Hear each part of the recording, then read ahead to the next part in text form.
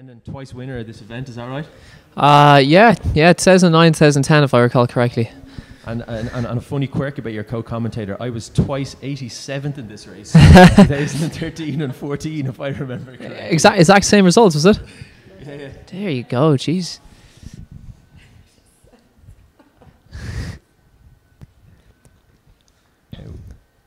Looks like we're on our marks here. Cyril Smythe. Ready to roll. With the gun.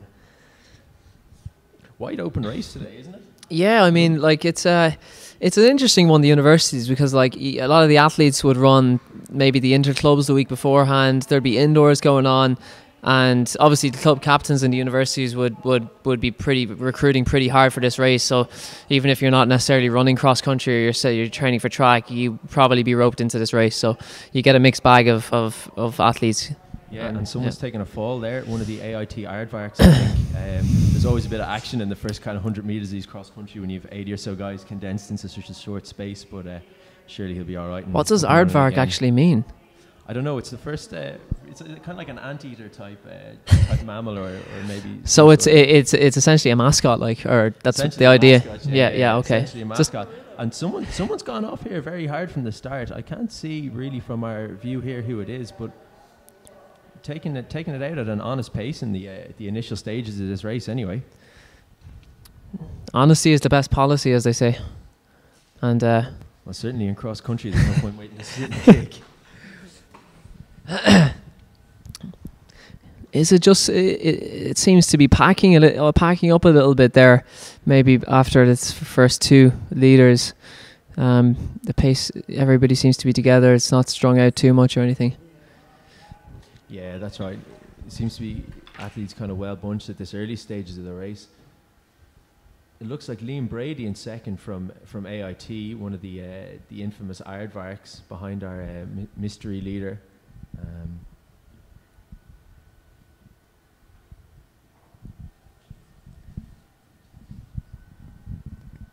Big deep field in the varsities anyway. You can see this line stretches miles back. Yeah, it's a great spectator course. This is like I was just remarking on it during the schools races that it's just it goes a long way to have a course where spectators can just watch the whole race from the one vantage point and have one big lap. It's a very easy, like, you know, you don't have to deal with, like, if you're running in a race, you don't have to be like, okay, I have 4 laps to go, I have 5 laps to go. You can be like, all right, I'll run 2 or 3 big laps, you know. Yeah, exactly. Even psychologically the task of running two or 3 laps is a lot easier than running 6 or 7 laps is definitely right. Yeah.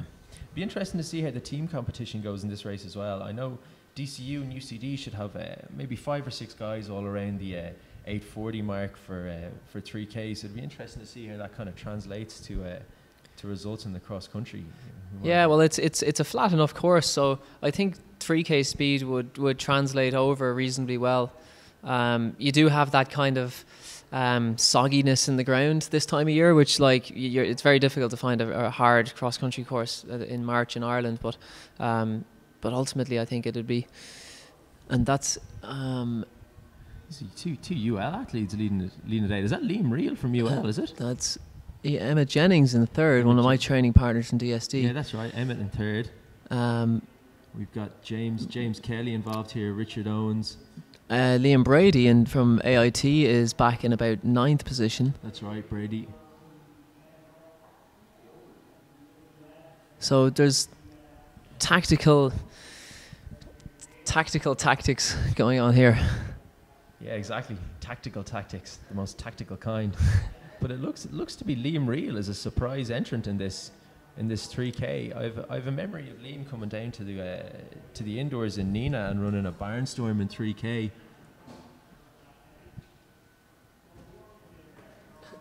You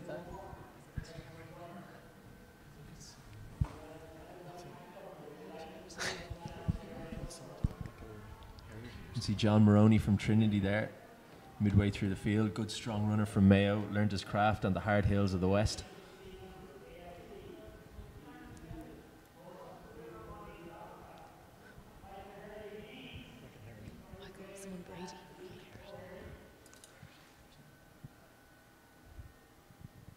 So I think we've confirmed that it's not in fact not Liam Reel in first place in this race. It's Michael Herity from UL. Not traditionally a cross country stronghold. UL always do well on the track with the likes of Niall Toohey and Thomas Barr and Barry Upton down there now, but they haven't been too prominent in cross country over the years. It's been dominated by kind of DCU and UCD really in kind of recent years. But Liam Brady's taking the front now for AIT. Liam had a fantastic run there to win the Irish Intermediate Championships not too long ago. And he was also on the Irish Under-23 team that represented at the European Cross Country Championships in December. So it's been a fine form recently. Yeah, Liam's a very, very strong cross-country runner. He's perfectly suited to cross-country. He's got a lot of power and strength, and on a course like this, I know he'll be eager to press on rather early, because there aren't many hills, there aren't many tough spots. So he'll really want to throw the gauntlet down early and start testing the strength of other athletes. Yeah, that's right. And again, going back to what we were saying about just the course being not nice and flat, and that 3K speed might be a factor, you'd kind of have to look at cross-country runners like Liam that would be suited to hills and kind of muck, and you really kind of think that in his mind he must be thinking that he has to take this race on from an early start, and that's kind of what he's done. We're only 5 minutes in, and he's hit the lead, and the field is starting to string out big time now.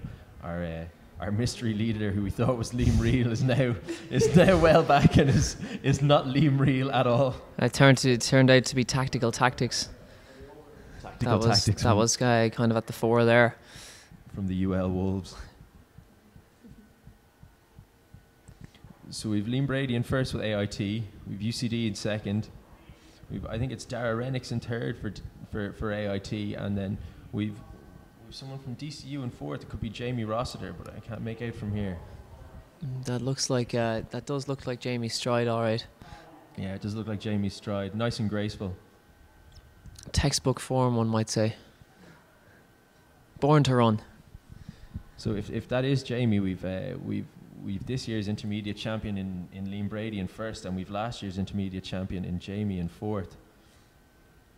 I don't know who won it the year before, so.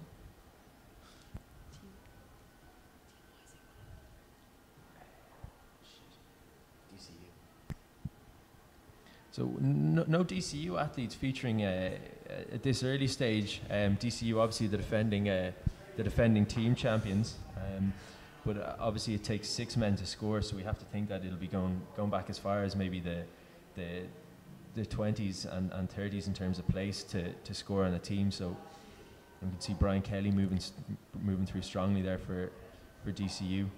Cousin Cormac also in this race. Yeah, the team title is it gets really wide open when you go back as far as 6 to score, because, you know, like in a lot of other events or championships, it goes back to 4, and it's usually confined to the same 4 runners. But if you have 5 runners and one drops out or something, like, or if you have 6 and 1 drops out, it's like you're in trouble then, you know.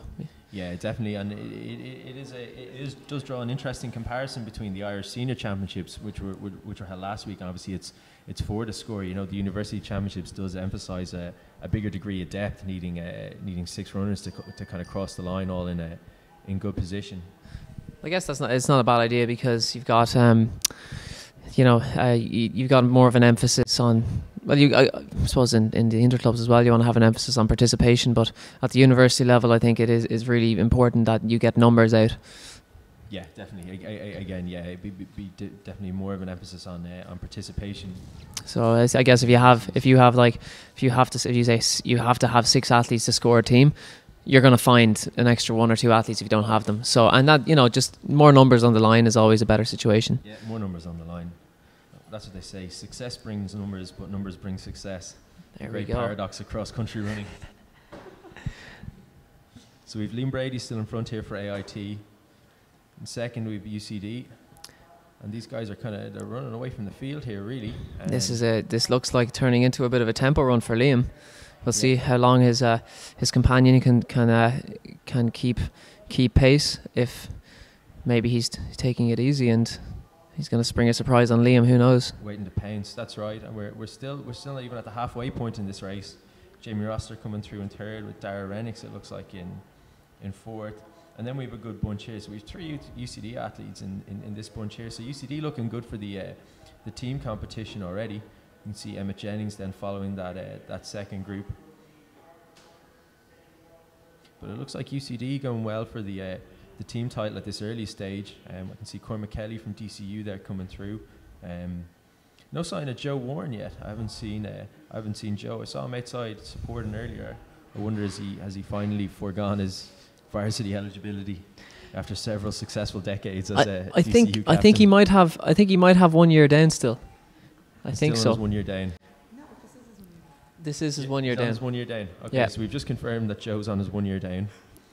I did see him before the race, and he said he had been struggling a little bit with a cold, so he's probably just recovering a little bit as well, and I'm sure he's going to contribute significantly to the DCU team either way. So yeah.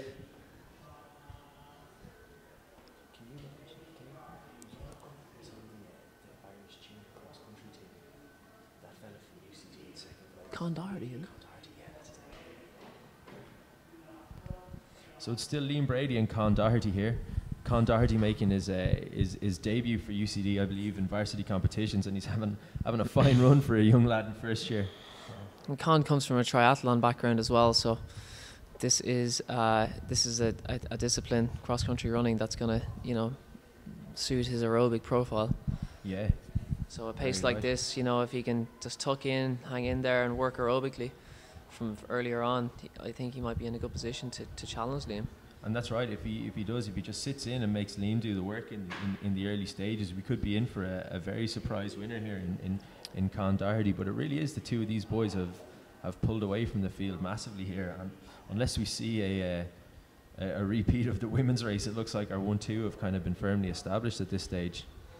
We can see there Eric Keogh now has moved up into fourth behind Dara Rennicks. Jamie Roster starting to fade back. And DCU not looking too strong in the team competition here. We can see Jamie, we can see Emma Jennings coming through, James Kelly. I think UCD are very much the team to beat at this stage of the race. A lot of yellow singlets. 11 minutes, nearly 12 minutes gone in this race. It's 8,000 metres, which would usually be around 25-minute mark is usually a good barometer. Yeah, 25, just over 3-minute kilometres would make sense. So not even halfway yet, or just approaching halfway. And what would you say is going through the minds of Liam Brady and Con Doherty here? What would the mindset be at this point in the race? Is it a bit of you don't want to be the one to blink first, or? Well, it's very much a case of Liam now having taken the lead and been pressing for so long. He's kind of wondering, well, if I stop pressing, is that a sign of weakness? Do I keep going? Maybe Con is a bit tired and I can break him early in the race and really test him. But like I said, if Con's got that aerobic profile and he's really, I don't think he's going to find it too hard to just hang in there. So it might be a case of Liam having to think of alternative tactics. Yeah, maybe break, push on hard now, or even maybe sit and maybe let Con kind of dictate the pace if that's what he. Exactly. I mean, it's like there's a long way to go in the race, and I don't think there's any harm in saying I'll drop back maybe here at this stage, and it's 4K into the race. And then with 2K to go, I'll recover for the next 2K or take a breather and then go hard the last 2K, because that's something then you can really drive home to the finish. It's just when you got if Liam's been leading now from 2K into the race, it's hard to maintain that, Yeah, that's it. It's hard, especially the wind out there is quite strong, so psychologically there is a bit more of an effort to push through as in kind of first place, which is such a long kind of period of time. He might be leaving himself open to an attack from Con over the last kilometre or so. Yeah, I mean it is. Oh, there. Oh, look! It looks just. We come back into shot here, and it appears Liam has pushed on and broken Con Doherty. Yeah, look, Liam Brady's made a big move here. Con Doherty completely out of camera here. So Brady's obviously taken our advice on board and decided to push on and put Con Doherty to bed at the early stages of this race. That gap now back at 20 metres and growing, it appears. Brady turning over quicker than Con. The stride is lengthening, and Brady's really picked this one up. He's got a long way to go. maybe 10, 11 more minutes. So you're talking about, in excess of 3 kilometers. It's a very, very early move from Brady here. Well, judging by the gap that he's created just in the last couple of minutes, Liam could very well have sensed that Con was struggling. Something that we probably can't pick up on from where we're sitting, but and he might have used that to just decide to push on and say, you know what, I'm feeling good. My competitor here is struggling a little bit. Maybe I can take it from here. Yeah, and there's so many subtle little hints you can pick up on when you're in this position. You hear someone behind you, their breathing is faster than yours, and they're working harder than you, and it's just gives you that little bit of an incentive to just kick on and put it to bed early. So a move made by Liam Brady here of AIT. So AIT also, will probably come into the shake-up at the end of things in the team standings as well, with Brady in first and Dara Rennick's in third at the moment. And again, this bunch of athletes coming through is probably really where the team competition will be decided here. The sun's coming out now as well, breaking through the clouds. So it's going to be a nice afternoon by the looks of it, which is always a bonus. Oh yeah, no one enjoys running more than running in the sun. Colm O'Leary, the Trinity captain, just coming through there in the green shorts of Raheny Shamrocks. Most likely Trinity's first runner home. I'd suspect on current form. But it's back to Brady here, and Brady is away and clear. And really, in my recent memory across countries, I don't remember anyone kind of opening up a lead this size so early in the race. So kind of it would be out of it would be a level of dominance that we wouldn't really have seen before at a varsity cross. Well, Liam, he's a very strong runner, and if there's anybody that can kind of take on a lead and like that so early in the race, I think it would be him. Yeah, and that gap is now up to about 50 meters here. And again, touch wood, lest we kind of curse Liam Brady here, but unless we see a collapse like we did in the women's varsity final, it doesn't look like Liam Brady is going to be caught. Just about 3 kilometers to go here. So Con Doherty in second. Con Doherty still moving well, and we can even see a gap opening up between Doherty and third place. So these two really out and away in first and second. As Brady kicks on now behind the furthest of the rugby pitches. And then again the chasing group here to decide the last of the 3 medals. Eric Keogh looks to be in the mix there. Dara Rennick, Jamie Rossiter back involved, and Mark O'Sullivan of CIT having a good run. I was involved in seeding the men's 3,000 meters for the varsity indoors, and I overlooked Mark when seeding the A race, and I was abruptly, or would you say hastily, corrected by Donny Walsh before the final start list went through.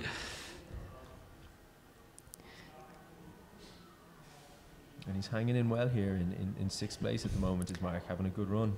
So the bronze medal seems to be really up for grabs. At this stage, there's a fine pack of runners challenging for that bronze medal.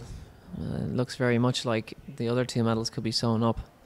Yeah, I'd have to agree with Brendan on this one. Just as they're coming by the scrum machine here, we can see it's about 50 metres from Brady back to Con Doherty, and again, maybe even more than that. We're looking at about 70 metres now to Jamie Rossiter, who seems to make a move, or have made a move. We've got Dara Rennick, Eric Keogh, and Mark O'Sullivan. Eric Keogh won a medal at the 3,000 metres indoors. Actually, was 2nd place. Came first last year, but only good enough for 2nd this year. And then we have, I think that's Cian O'Reilly from UCD following up. And then we have the big stride of Cormac Kelly from DCU and Emmett from DCU, both in the same college, but clad in different singlets. And Cormac obviously wearing the newer version, the navy. As a DCU alum, what would your take be on the new navy singlets? Would you be a fan? Well, I actually supplied them, so I wouldn't. I'm not sure it would be proper for me to say I don't like them. I think the idea was that it was kind of bringing it back to the original 2006 singlet, the navy, the plain navy.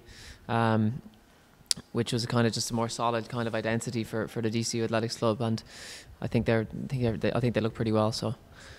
Yeah, they look well, and obviously Brendan has to maintain his professional courtesy here and not make any further comments.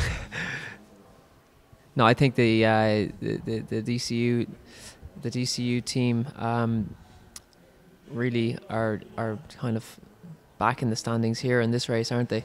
Yeah, they look to be back. Like I mean, we've a couple of AIT athletes up close, and then we've a big bunch of UCD athletes. So I think it's really UCD look to be in a strong position at this stage of the race. Yeah.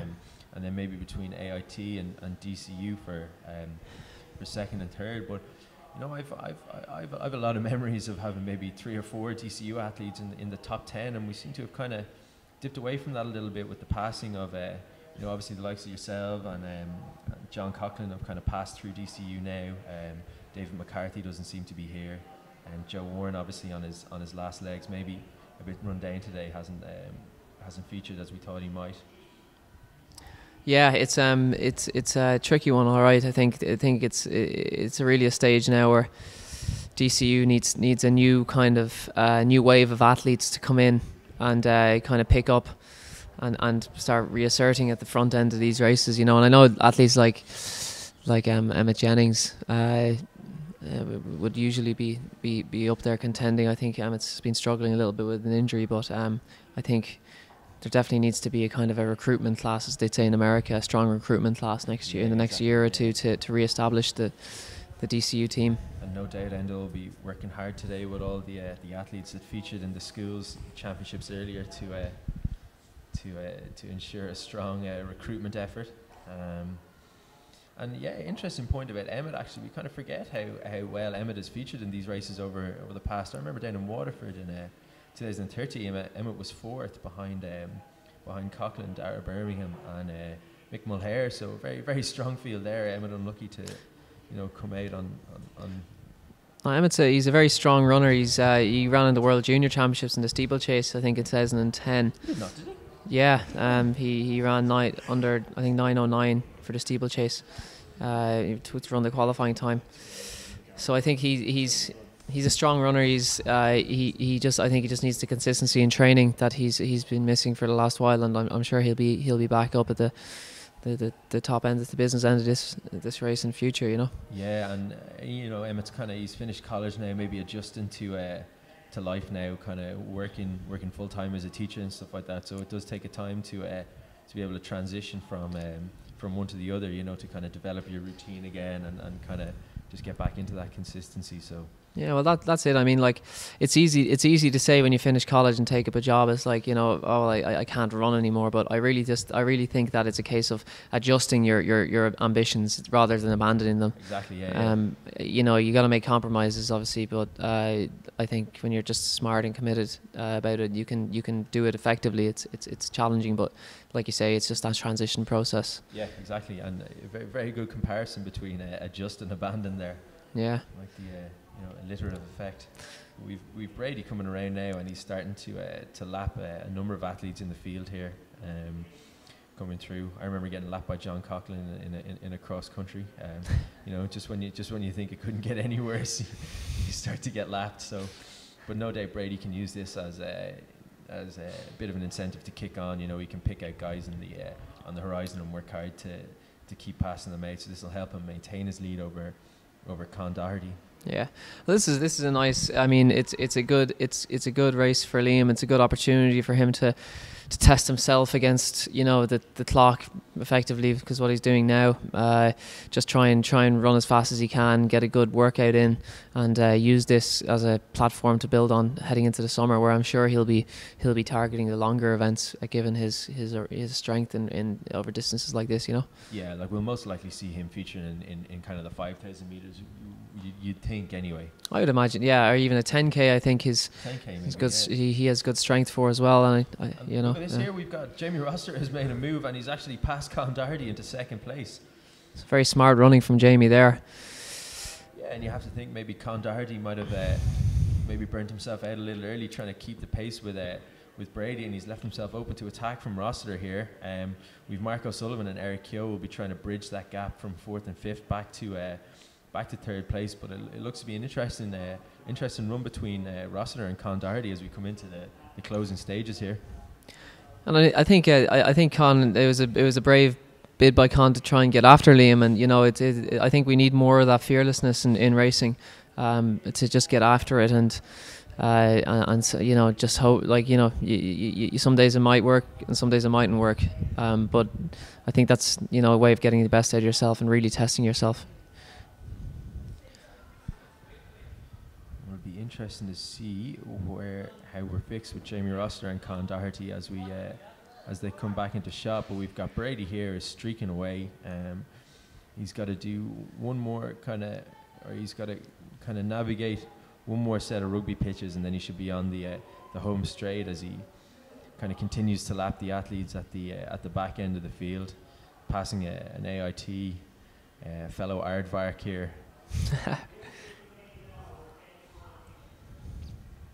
And he's navigated his way through Ronan Duggan's quicksand as effectively as you'd assume.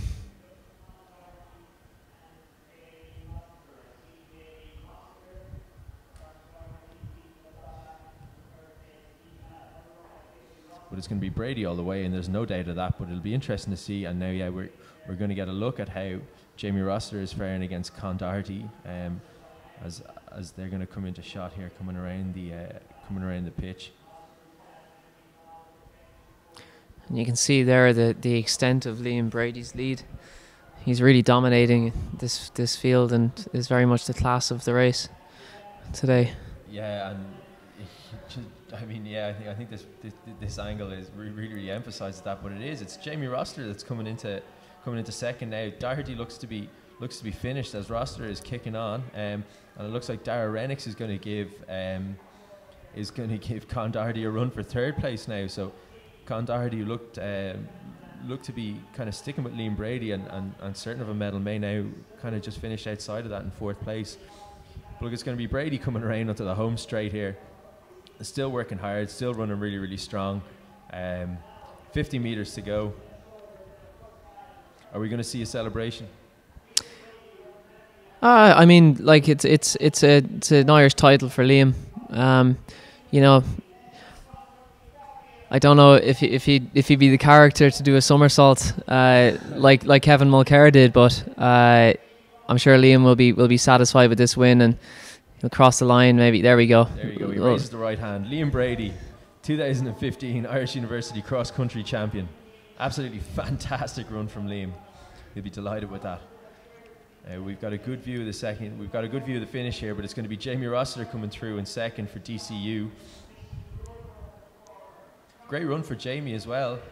Wouldn't have seen him, in prior years finish this far up the field in a varsity cross country. Obviously, he's done very well outside university competition. So nice to see Jamie featuring so well in the varsity cross in what might be his 1 year down as well. And here comes Rossiter flying down. Great run from Jamie, well timed, and it's going to be Dara Renix in third. Con Doherty's faded off the podium.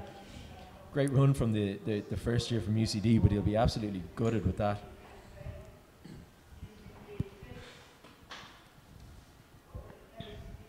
And we've got Mark O'Sullivan, Eric Keogh, Cian O'Reilly it was before Eric Keogh, and now the athletes are starting to crack in. We've 2 from UL there as well. We've 3 from UCD across the line already, only 1 from DCU. Looks to be UCD and then in there's DCU again there. Is that Cormac Kelly? Is it Cormac Kelly? Yeah, in the Navy singlet. Through, yeah. Another from DCU there. I think that's Peter Matthews. So I think is that UCD again there? Oh yeah, that was Eric Keogh. Here's Emmett Jennings, I think it is. Okay, so that's 4 DCU. 4 DCU, 5 DCU. James Kelly coming across the line in a white headband. Looks to be another man from DCU. Oh, is that UCD? Or is it UCD? There's too hard to tell. Damien Landers, second in the 800 at indoors, came through there. But it looks to be 5 or 6 from UCD across already, 5 or 6 from DCU, and it'll be interesting to see who's going to take it in the end. I think AI coming through for Trinity there, the first man home. And AIT had the top 2 in the top 3, so they're a team to factor in as well. Exactly. 2 in the top 3, and we've seen 1 or 2 kind of cross the line since, so AIT could be in the mix here as things progress as well.